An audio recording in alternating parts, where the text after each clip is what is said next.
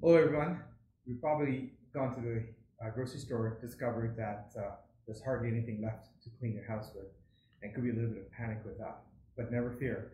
CDC has offered us a lot of solutions, and one of them to clean your house to actually kill coronavirus really effectively is actually just plain old household bleach. Here I have Clorox concentrated bleach, but this does not have to be Clorox. You can buy any brand that is a concentrated bleach. I have 1/3 of a cup of the Clorox. What you do is you add that to a gallon of water. Just doing that, you have a coronavirus killing disinfectant solution.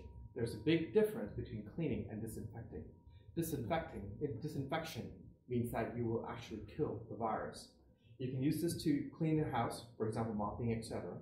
Or you can actually put it into spray bottles and use it on different things like faucets, handles, etc. to do spot cleaning. Thank you.